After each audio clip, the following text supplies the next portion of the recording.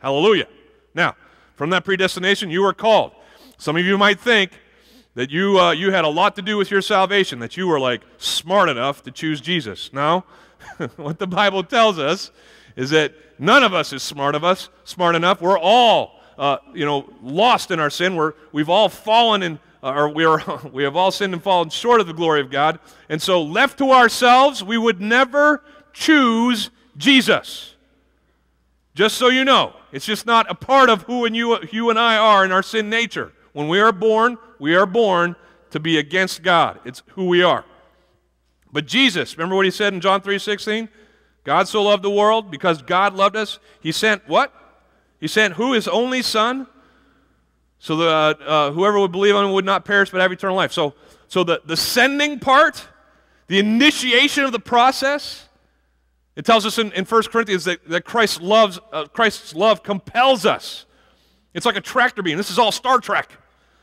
I mean, it's like, we get in, like maybe you're here today for the first time and you're like, oh, this God thing is kind of weird. But you sang a song and you're like, oh man, there's something going on in my heart. This is weird. Never felt this before. What is this? I'll tell you what it is. It's the love of God for you. And he's got the tractor beam on you.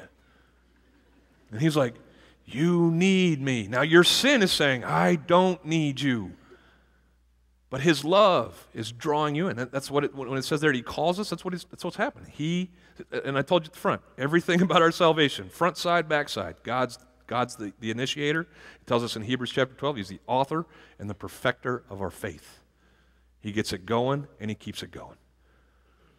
So he predestined us, he called us. What's justification? Justification is just another word for salvation. If you don't understand your salvation, when you put your faith in Jesus Christ, it is a legal transaction. You're like, really? Yes, I thought it was a grace thing. Well, it is too. By grace you come. But then because you are in Christ, because he has paid your price, the price for your sin, which is death, then that is legally accounted to you. You are no longer culpable for your sin because Christ has paid the price. And so you are legally, in God's eyes, justified. Not because of something you did, but because of what Jesus did. So, we can all get with that. Those of us who are following Jesus Christ, we get that, right? Predestined, called, justified. But here's what comes next. He pops this word glorified in there. Now, to my knowledge, nobody floated in here today. No one walked through the wall to come to church. You may have tried, but it didn't work. We are not in our glorified bodies yet. We do not know all things and see all things as our big brother Jesus does. We are not yet glorified. That is yet to come. But how does Paul speak of our glorification, our being in heaven? He speaks of it in the past tense. He says, hey, all these things that we would all agree have happened for those of us who are following Jesus Christ, they've all happened in the past and they are current now. But now this thing that will happen in the future, he speaks of it as if it already has. Have you ever done that? I can do that right now. Watch this. Boston Red Sox, 2009 World Series champions. Now, I don't know if that's true, but I can be so confident in my team that I could talk like this season is already over. Bring it on, right? I mean, and that's how fans are. They get so swept up. And so Paul, speaking of his Savior Jesus Christ, and so confident that what God started, he will be faithful to complete, he says, hey man, the glorification thing, it's a done deal. It's in the bag. It is on like a leprechaun. I don't even know what that means. I mean, this is just how it's going to be, Paul says. There's never going to be a time in God's kingdom when all this earth is gone and we're all up there where Jesus is walking down the streets of gold and he looks up at a house and he sees that the lights aren't on and no one's been living there. And he looks and he's like, where are the Saunders? I mean, he was a preacher in a church, for crying out loud. Why is he not here? There's going to be no surprises in heaven.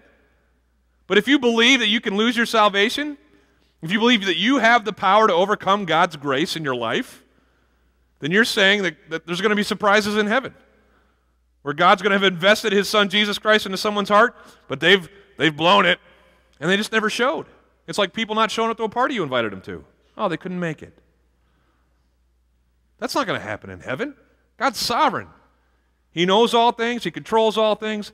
And surely, the one who compels us and through his Son saves us can hold us until eternity comes. Amen? Yeah, if we believe that we can lose our salvation, we're basically saying that the kingdom of heaven has natural selection. Anybody watch like Marlon Perkins, Mutual of Omaha's Wild Kingdom growing up? Remember that? How's that for a blowback there, huh? Yeah. And I used to love watching the predators prey. And natural selection is basically the science of slow animals, right? That's what it is. Because the slow ones get ate, right? I mean, and so here's what Christians who believe people can lose their salvation. They believe that slow Christians get ate. That roaring lion that Peter talks about in 1 Peter 5 must have got them because they've been succumbed and whatever. And so what that does is it paints this picture that heaven is populated by the fittest. It's the survival of the fittest. The fittest Christians made it to heaven. Okay, has anybody read the Bible lately? And I don't mean to be like condescending or pejorative, but the people that make it into heaven, I mean, the Bible is just full of screw-ups.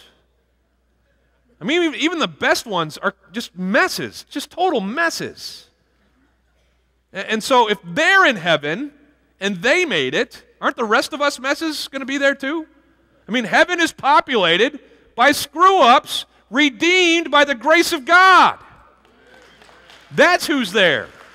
It's not the ones who were good enough and, ran faster than the other ones and escaped the clutches of our adversaries. It's the ones who were saved fully, completely, forever by the grace of God.